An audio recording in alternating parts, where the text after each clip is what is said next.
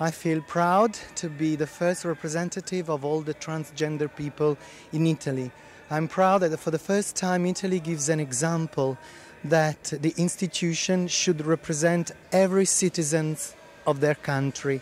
And I think that transgender people must have the opportunity to demonstrate not only their sexual orientation, but their ability, political, or even the ability to do a job, whatever.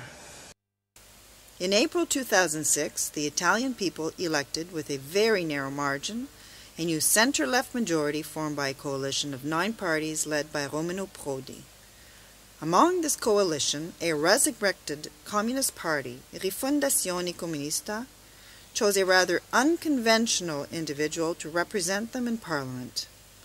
Vladimir Luxuria, better known as Vladimir Luxuria, a transgender, an ardent defender of gay rights and sexual minorities.